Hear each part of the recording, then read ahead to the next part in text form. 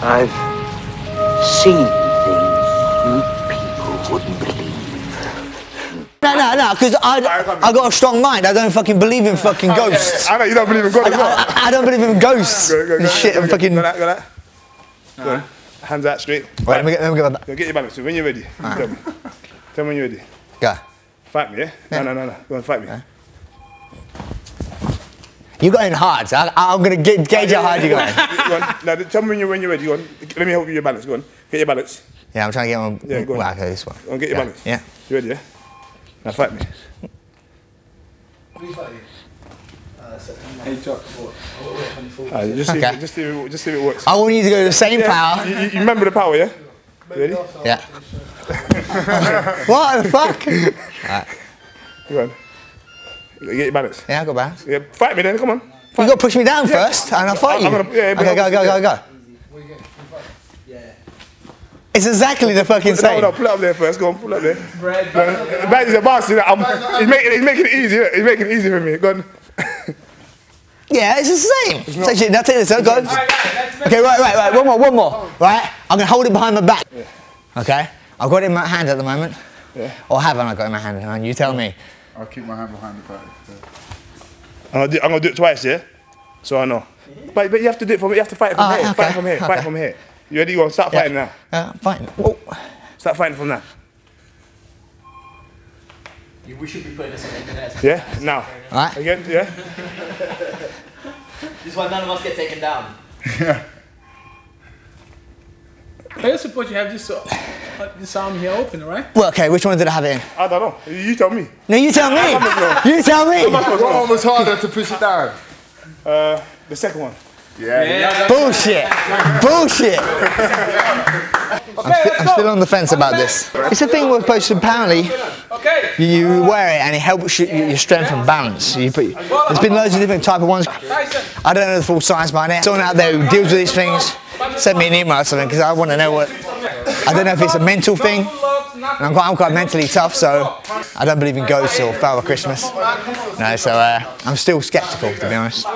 This one's made by Mojo, but I've seen other ones. There's quite a few out there, different fight makes and stuff. So.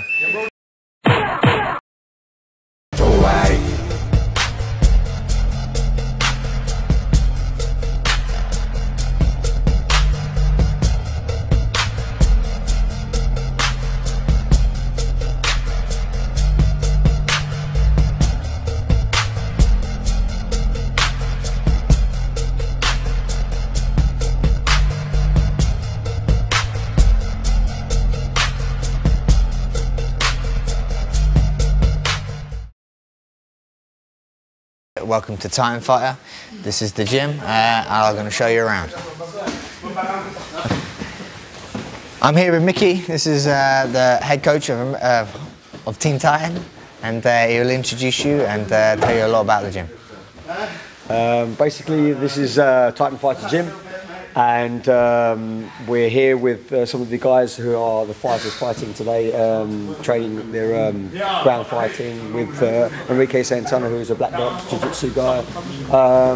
Basically, this is an MMA gym where you basically have your wrestling, your striking, your grappling, your MMA cardio classes that guys can come down, whether they're beginners or intermediate, and do their classes in the evenings and fighters in the mornings. So pretty much we've got 3 coaches here, wrestling coaches, a couple of striking coaches and MMA coaches that will help the guys improve their skills and their levels.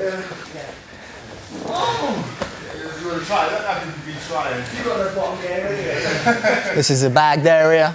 You know, does the job. Can't sell that any more than just heavy bags. And here's the cage. It's quite nice and firm. Bit of a small cage is good because it makes you, it's not a full-size cage you can find in the UFC or other shows like that. But it gives you the environment which is needed. And also it's smaller, so I like it more because it makes you engage. So there's no running away from this cage. Okay, we'll go to one of our first fighters who's not doing nothing at the moment. I can only roll with Enrique and Mikey because no one else is purple belt. Brad, unfortunately, is still white belt. No, but he has a black belt in Man Beast. I've got a black belt in Man Beast. Yeah, and I've only got 2 stripes in Man Beast still. That's right, 2 stripes. Yeah, 2 stripes. He's working on his blue belt. I'm really trying to get my blue belt. And he needs to fight like Brad more, you know. I look up to him. He's like Father figure. Not really. He's taller than me, so it's quite hard. Actually, no, I look down on him. Talk about your next fight. Hopefully, you know, I don't want to say too much, but, you know, title in the line on a certain, you know, UK show. I have to leave it like that. I can't, you know, let too much information. He wants to fight an UC MMA for the title. That's what he's looking for. I wasn't meant to say that. Well, I'm saying. Yeah. Sorry to interrupt you, homos. This is Chris Gregg, and this is Dyson Roberts. You know, both fighters. Doing a bit of jiu-jitsu right now. Let's see what you got. Oh, look at this. We made him come alive. Oh, stop there, stop. You wouldn't have had that anyway. He's too strong for you. Anyway, this is Dyson Roberts. I first met this guy a few years ago in this gym. He was here for the reality TV show Fighting Hurts, and he was on that, which was good. You know, and he's come a long way since. You know, he's been training hard, and you know, here he is today. Who do you want to fight, and when do you want to fight? Well, recently, just had an altercation with a known fighter called Jermaine Facey. Basically, the bottom line is I knocked him out, but I shouldn't have. I'm not proud of it. It was the wrong circumstance. It wasn't in the cage. But after a year of being disrespected, non-stop, even bringing my family into it, he caught me at a bad day, pushed the wrong buttons, and after turning down rematches, I did knock him out, like put him to sleep, like Sparko.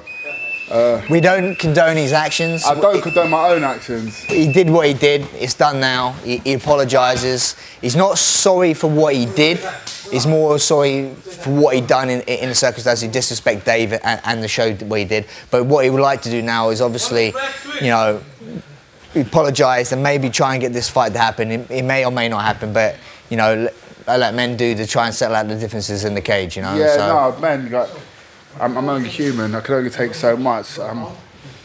Dave gave me the opportunity to begin with, and I've thrown it back in his face, and for that I regret. I shouldn't have done it. No, I tweeted it straight away. I'm a professional fighter. I shouldn't have conducted myself in that way. I should have just been able to just bite my lip for that little bit longer and then just deal with it in another manner. But I didn't, and I made the mistake, and because of that, I've been barred from UCMA. I have to fight on other shows, and I'll take it on the chin because I made my bed, so I've got to lie on it. Hopefully that will pass, and I may be able to get back on the show, but we'll see that. Even though it was a bad move, Jermaine Facey, being the guy he is, felt it's best to tell everyone he comes into contact with that I punched him in the back of the head. Now, it was in his face, and he was facing me, and he pushed me, so it wasn't for no reason. I didn't just go up to him and hit him. He was sitting on the stairs to the cage. I just want to clear this up, by the way. He shouldn't be sitting on the stairs anyway. As I was going in to congratulate Ben Smith on his win, Jermaine Facey was sitting on the stairs, didn't want to move, so I tried to step over. He pushed me, turned around, started giving me the mouth. I didn't even retaliate with mouth, I just hit him. It was a reaction, and for that I'm paying for it. But he should fight me again. He doesn't have to. He beat me fair and square. I can't take that away from him. But it'd be a good fight that I think a lot of people would want to see. So if he's man enough or wants to get some kind of payback, then fight me, whatever show, whenever. So it may or may not happen, but if so, let's hope Dave makes this happen. You know, it would just be a good closure to the whole situation. This is Enrique Santana, you know, one of the top fighters in the gym, BJJ coach here. Just recently won something. I'll bring him back. Talk to you himself. Go. Hi guys, like I say, I'm Enrique Santana. I'm the BJJ coach, the head BJJ coach in Team Titan, and looking forward to see you guys in the gym soon. Yeah? I believe this belongs to you. Oh yeah. Tell them. Beautiful. Beautiful. Well, this is a WFC World Championship.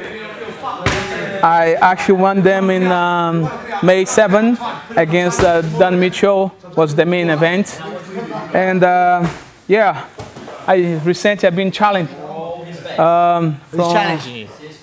Might be a freak because you know he don't have idea what he's talking about. Challenge me, Gina Mansinga. Ha, funny. Well, That's it. WFC2, GYMS single step in the cage.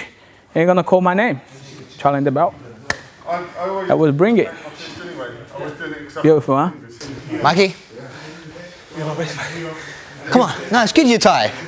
Alright. This is Michael Pastu. How you doing, guys? Good friend and a very good teammate of mine. He's not gay, even though he doesn't come across quite gay. Yeah, talk him through what's just gone on with you. Had my last fight, Dominic Plum, trained American top team 10 weeks with Brad out there.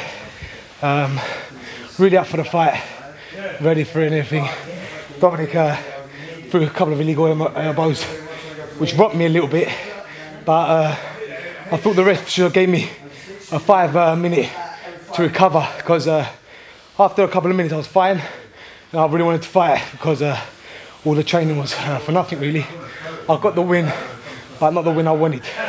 But that's how this sport is, and this is how life is. So going back to American top team with Brad in about a month's time, and then spoke to my manager James Walsh. So he's trying to get me a fighter now, maybe from Sweden or somewhere, and quite a tough guy, and we'll see what happens from there.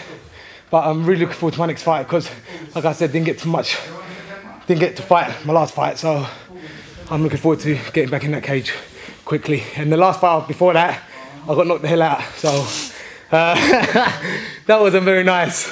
So yeah, I just want to get back in now, and I'm keeping the weight down. I'm not blowing up like I used to, and see.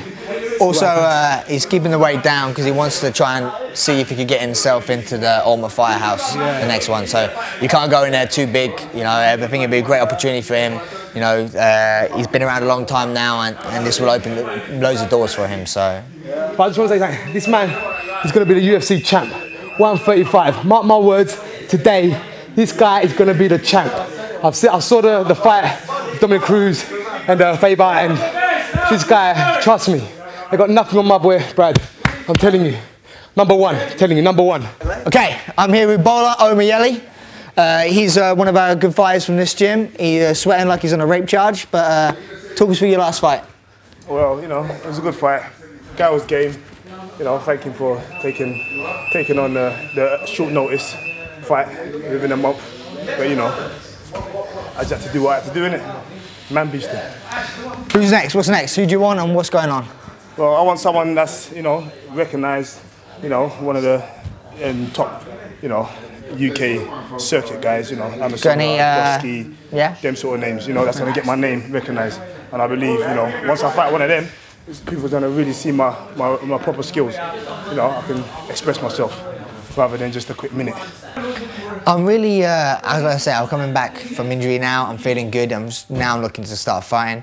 I'd like to fight at the end of October, try and get myself on the Nick Diaz GSP card. That'd be perfect for me. That's the end of October in the MGM. As of opponents-wise, I want to fight people up there, you know, so I'm looking at people like Uriah Faber, Bowles and that sort of stuff. It all depends who gets the next title shot. If Bowles gets the next title shot, it makes it hard. But if Demetrius gets the next title shot, that leaves Bowles out there, and I honestly believe that me and him would be a great fight. I'd love to fight Brian Bowles, and hopefully the winner of us two will get a title shot, you know. And me, honestly, I believe it will be me, and then I'll get a shot at Cruz, which would be a dream come true. Long term, obviously, I'm 32. I honestly don't believe I've got ages left in the sport, you know, because of injuries and stuff like that. Obviously, I'll keep going as long as I possibly can, but eventually I'd try and reach the top and try and win that belt and try and hold it as long as I can. And then if I get knocked off the top, then I'll probably hang my gloves up and, you know, go into coaching and try and, you know, teach my style of man beasting. Yeah, kind of like man beasting. How can I describe man beasting? It's just when it's not. It's like you don't have to be the most technical fighter. You just have to have, you know, an iron chin, you know, willpower, and be able to break someone down mentally, and just be in someone's face and coming forward. And you know, obviously you need technique, but you don't do anything too flashy. You just try and hit someone hard, take them down, beat them up, and break people mentally. You know, and that's my style, and that's just the kind of style I like to teach. You know, teach people how to win fights, not trying to look good and lose. Try and just win fights in a not boring fashion. Don't get me wrong, but in a way of breaking someone down and just beating them up. There's a lot of people out there who have that sort of style, which, you know, someone like Chelsea and all that sort of stuff. You know, they're wrestlers, but they're not really boring. They're active on top, and that's what I like to be. I'll beat people up standing up, take them down, beat them on the floor, and, you know, just constantly in your face. And also, to be a man beast, you need to be able to take a shot and not get scared of getting hit and still come forward. You know, that's my definition of man beasting. I'm here. This is the Gaylord, Ricky Bappas. I'm here with Bola, you know, Olayemi. Olayemi. Okay, right. I can't fucking say it. Olayemi.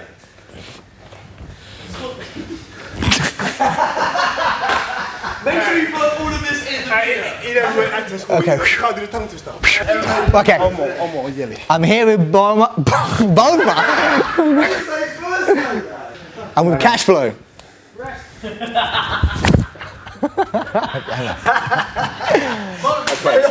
Okay.